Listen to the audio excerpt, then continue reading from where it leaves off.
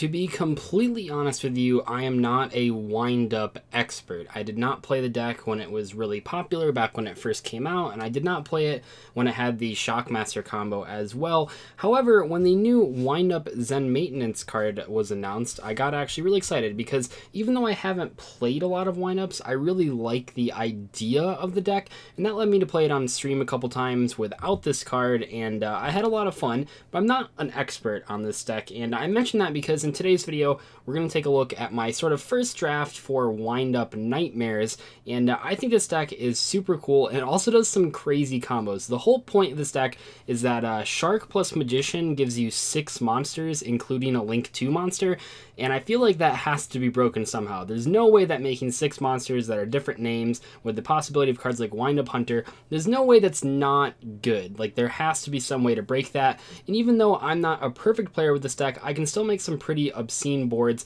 usually resulting in a Firewall and a Nightmare Griffin, as well as taking out a couple cards from my opponent's hand with Wind-Up Hunter. But the reason I'm posting this today is that hopefully someone that's smarter than me, that has time to sit down and actually figure out these combos, can take this idea and make a better version of the deck and hopefully do well at like a regional with it. I think that'd be super cool. But anyway, let me show you this, and this is kind of something that you can start playing just to sort of get a handle on how to play windups in 2018. And this deck kind of plays like World Chalice, except not as linear. World Chalice doesn't really have, I mean, it's not, the actual like combos aren't linear, but World Chalice pretty much always ends with the exact same board, and it doesn't really, it can't play like a control game. It's kind of like either you win on the first turn, or you have no cards, you just have all normal monsters, and you can't play the game. This one, just like windups always have been, the advantage of it is that they actually can play a controlling game if it gets to that point, or the matchup calls for that. Also though, it can super combo off and make ridiculous boards. Anyway, we are playing 3 copies of Wind-Up Shark, kind of obvious, this card's crazy. 3 copies of Wind-Up Rat, this card's insane. One of the main combos with this deck now is that you can Magician for Rat, and then when you make the Wind-Up Link monster, it has an effect, I'll talk about this more in a second, but this has an effect that lets you banish a Wind-Up to special summon the same name from your deck, so you can banish the Rat that you summon to summon one in attack position.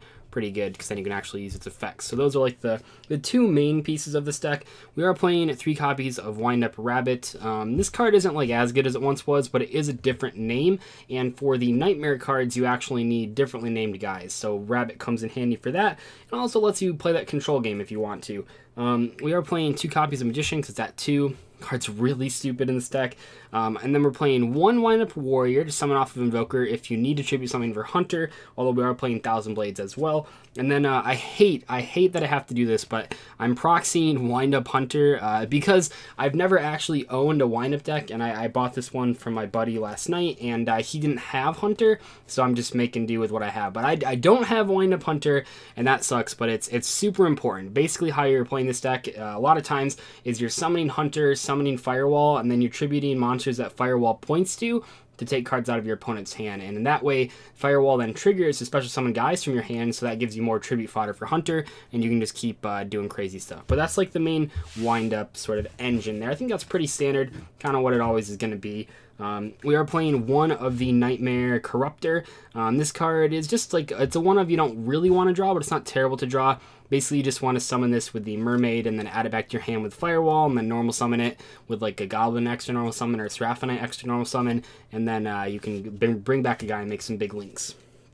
I am playing the Predaplant engine, so we have 3 copies of Scorpio and 1 copy of Cobra.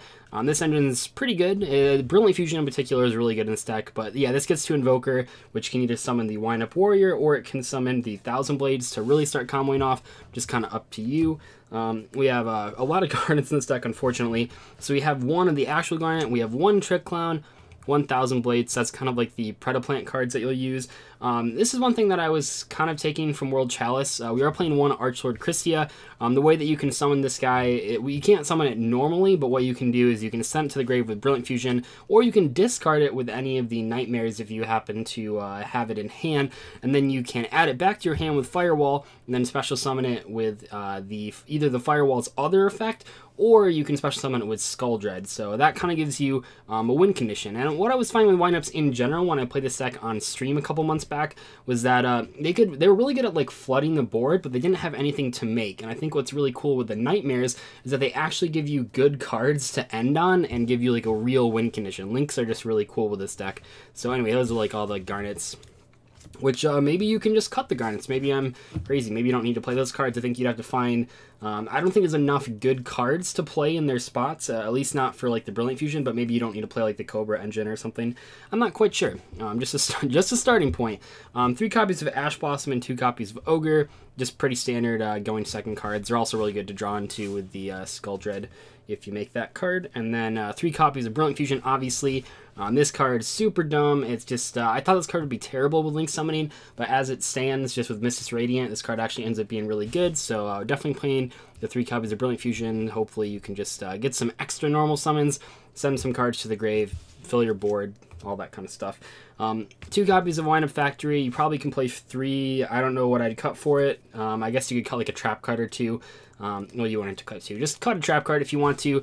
I don't really know what I'd cut for it, so I'm just playing the 2 copies right now. And even as it stands, like this hasn't really come up too much because this deck is like a combo deck. And if you don't already have a combo, Wind Up Factory doesn't really do anything. So like if you just have Factory Magician without a Shark, that doesn't really accomplish anything. So Factory's only really good when you can trigger a wind up effect. So I haven't really noticed it being terrible at 2, but certainly play 3 if you want. And then 1 Soul Charge, 1 Monster Reborn. Sort of the sacky one-ofs that if you draw these, you'll probably win the game. And then for the trap cards, for sort of the controlling aspect, it's only 6 of them. So you have 3 copies of Solemn Strike, 1 copy of Solemn Warning, 1 copy of Solemn Judgment, and then I'm just trying out this Infinite Impertinence and Permanence card. I don't know how good it is yet, so I just wanted to play 1 copy and see how it works. You don't necessarily have to play this card, it's probably not super important, but I just want to see for myself if it's actually worth the price tag, how good is this card, and it seems like this is a good deck to play it in, because we don't want to play a ton of trap cards, but the ones that we do play, we want to be really impactful. That's it for the main deck. It's 40 cards. Onto the extra deck here, 1 copy of Wind Up Zen Maintenance. So why is this card so good? Well, it's 2 once per turn effects that are insane. The first one lets you add a Wind Up to your hand when you summon it. What you're going to be doing is grabbing Shark. And then the second effect is that swap out effect. So you banish a Wind Up monster face down, and then you special summon the same name from your deck. So you banish a rat to get a rat, and that rat's in attack mode, so then you can use its effect. It's pretty crazy. Bring back Magician, and then you special summon the Shark that you just added. You do all this crazy stuff. So this card's insane. Only 1 though, because extra deck space is super tight. For the Knightmares, we just play 1 of all of them. So 1 Mermaid, 1 Phoenix, 1 Cerberus, 1 Goblin, 1 Unicorn, and 1 of the Griffin. These cards are really cool. I like them just a lot. I think just as standalone Link monsters are cool. I think it's interesting that you can just play like a Goblin in a deck as sort of a different form of proxy dragon that has the potential to get you a draw and also get you an extra normal summon, so that's really cool. Griffin's obviously insane for locking down the board. I'd say even though I'm not playing this deck perfectly, most times I'm ending with like Griffin and Firewall, so that sort of puts my opponent in a weird position. I can bounce something with Firewall, they can't do anything because of Griffin, so that's like pretty much the standard opening that I've been finding with this deck. Although I'm sure there's like crazier stuff if you actually know what you're doing. I'm just kind of doing the big cards and just hoping that's enough. So that's it for the Nightmare cards. And then we have 1 Underclock Taker. You can extra link with this deck. It's usually kind of tough unless you have Monster Reborn and Soul Charge. But if you have those cards, you very easily can extra link. You just have Underclock Taker on one side, and then you have the Mermaid on the other side, and then you just have a bunch of random stuff to make the U. And that's not super difficult. It's actually surprising. The first deck that I played that can extra link fairly easily, just as long as you have like a revival spell. Usually when you don't have a revival spell, you get like 1 link monster short, so it's worth mentioning though. 1 copy of Missus Radiant, just because this is what you make with the Predaplant combo. We're playing Topologic Trisbania. If you have a Tri-Gate Wizard, you definitely should play that instead. I do not own that card, so we're going to be playing this card instead. And then maybe when Summon Sorceress isn't legal yet, it won't be legal for a couple months, but Summon Sorceress will be really good in this deck once we get that. But that's not legal, and I'm just trying to show you like a deck list if you want to go to your locals and try it out. So this is something that you can play right now, but just keep in mind Summon Sorceress down the road, and probably the Brandish cards too are good. For the Link 4s that aren't the Nightmare guys, Boarload, Firewall, and Skull Dread. Mostly you're just making Firewall and Skull Dread, but sometimes you make the Boarload for like board control, because this deck can control the board, which is pretty cool. Even after you do like the huge combo, you still end up with like a ton of gas. Like you just have a bunch of windups left in deck and hand, which is really cool, because unlike World Chalice, where you just like you throw your whole hand on the board, you make like a crazy board. If your opponent outs it, then you kind of lose because you don't have any recovery. But this deck actually has a lot of recovery. Rat's really helpful for that as well. But yeah, those are like the big Link 4s, or Link 4s, I should say. And then lastly, we have one Invoker and one Seraphonite. I think those are pretty self-explanatory. You can make Invoker off of like Hunter and Rat if you want, but certainly you're just trying to make it with the Predaplants most often, and then you can just summon Seraphonite with a Brilliant Fusion. That's it for the deck list, though. Like I said, I think that this is a really good starting point. I don't know if the Predaplants are necessary, but they seem good. I mean, they're always good in like these sort of combo decks. You can probably play Trigate instead of the Topologic if you have one of those. You don't really need the Infinite Impermanence card if you don't have it. I know it's kind of expensive, but man, I've been having so much fun just sitting here doing test hands with it and playing it on Yu-Gi-Oh! Pro as well. Just like, you can just go off on your opponent. It's like super crazy what this deck can do. Magician Shark is still an incredibly broken combo, and it's super exciting. So hopefully you guys enjoy this sort of introductory deck profile. If you come up with any cool ideas to play in this deck that are like TCG legal, please let us know in the comments. I'm sure all of us would be willing to hear it. I definitely want to learn more about this deck because I've just been having fun playing it. It's cool playing a sort of big combo deck that can also control the board if you need to, and I think that's really fun. I haven't seen a deck like this since like Phantom Knights, I think. Phantom Knights could make like crazy boards, but also they could sort of slow the game down and just control the board with Fog Blades. Anyway though, I will see you guys later. Goodbye.